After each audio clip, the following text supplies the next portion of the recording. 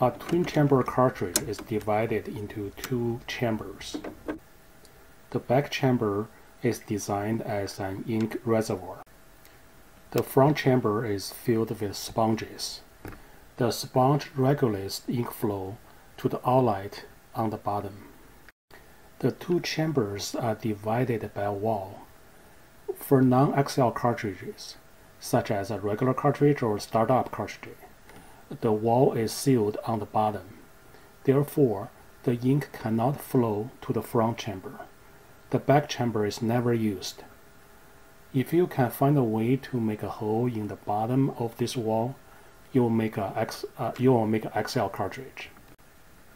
On the top, there's a T-shaped air intake, which leads to a long air channel. The air channel connects to an air hole. When a cartridge is in use, the cartridge sucks air into it from air hole. On top of the back chamber, there's a refill hole. For XL cartridges, HP injects ink into this hole and seal it with a plastic ball.